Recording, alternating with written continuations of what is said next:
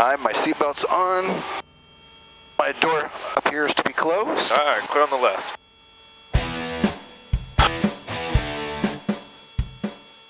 So since we're sitting on some icy area here, Chris. Yes. I think you should talk about picking up and setting down and what you're thinking about as you're... Well, I'll tell you what I was really thinking about there. When you don't see this. Here I am at rev up here, so I'm ready to go. But I don't see this a lot with students, especially when I fly with other students from other schools or someone that I've never flown with. Yep. I'm surprised at how many times people don't give some pedal input when they split the needles. To check that sprag clutch. Here we are sitting on ice. Yes. I split the needles by rolling throttle off quickly. If you don't add the correct pedal, you're gonna go spinning. Yes. And it's happened to me. I was with a student. I'll give you a quick example. I was with a student one time. Yep. He rolled off throttle very quickly to do the power or do the sprag clutch check, and I wasn't ready for it. Yep. And he just did it, and we were sitting next to the fuel pumps, and it scared me because the whole aircraft rotated. Yep. And we were so close to the pumps that I thought we almost hit it, and I actually popped my door open to look back to see how close we were.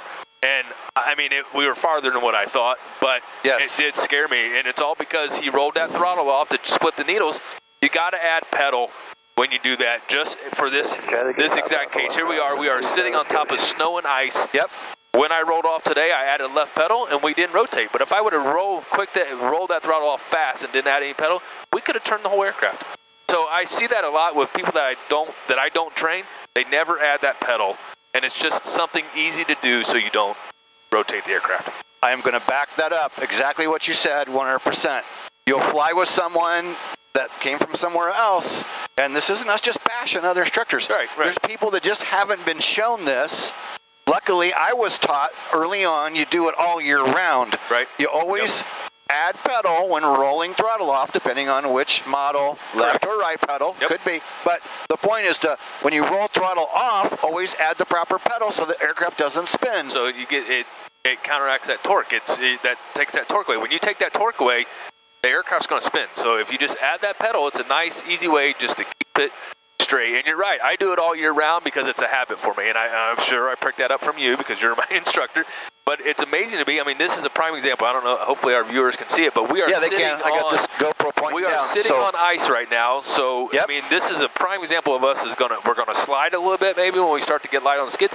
But when I rolled that throttle off, we definitely wanted to add some pedal today because that aircraft will twist. And I'll tell you what, I'll never forget that time. And I do have it on video. I show it every once in a while. Nice. You'll have to give me a clip of that. Yeah. And it was just, I mean, it's just one of those things where I wasn't ready for it because I usually talk him through it, and it just happened.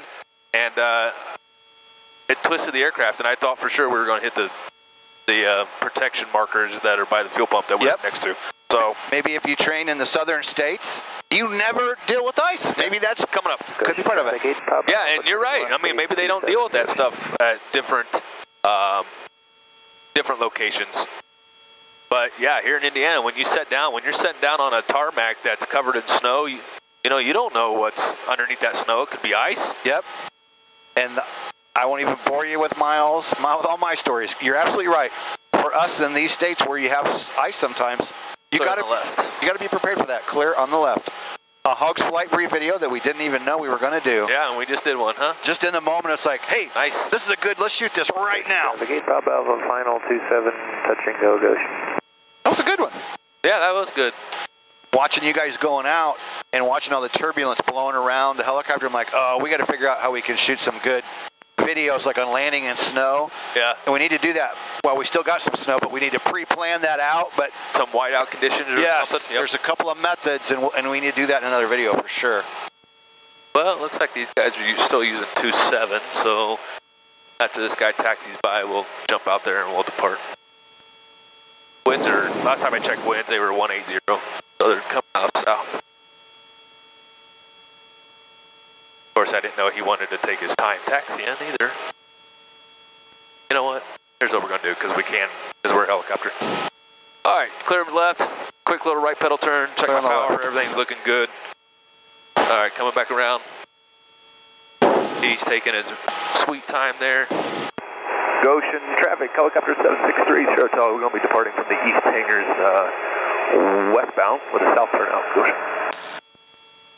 And I got the airplane right there. A second aircraft taking off. Goshen is a busy airplane flight training school, so we're always being aware of them. All right. Morning, caution lights are off, gauges are in the green, got plenty of fuel. Goshen traffic, 75649, 10 miles west, inbound for landing, runway 27. Goshen.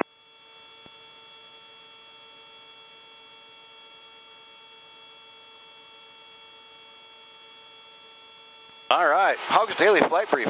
I'm going to give you a little insight to what the next few videos are going to be, because Chris is going to go around right now and do a normal approach to kind of warm up before we do some autos. But we are going to cover in the next few videos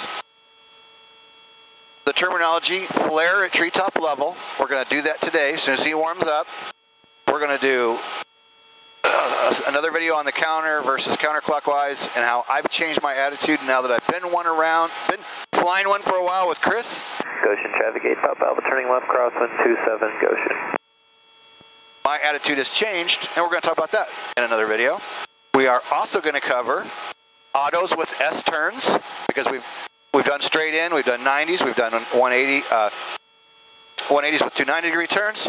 We're going to show you some autos with S turns, and we're also going to show you a zero airspeed auto, and we're going to do a video on stretching your glide during the audio. Radio call real quick.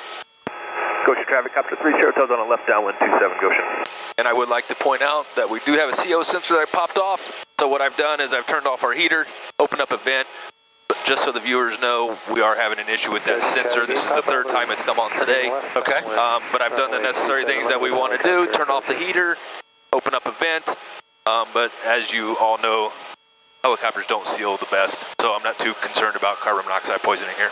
Yep, I can feel the fresh air coming in. Yep. But good you pointed that out, because I didn't even catch it. Yep. So I don't know. It's come on. Now that's the third time today. So. Traffic, that's 823 Charlie. But I think it's a sensor going bad. See now it's gone. So, and you might get one of those COs. Quick little insight. You might get one of those if it's a windy day and you're doing a lot of hovering and all that exhaust is getting blown back into the cabin. That's usually when it happens. Usually when you transition into forward flight, you'll clear the cabin out and that'll go away. Clear on the left. Awesome. Clear on the left. Goshen traffic, copter 3, Throttle left base turning final 27 Goshen. Okay, so I'm going to intro this treetop level statement while Chris flies his first normal approach to get warmed up.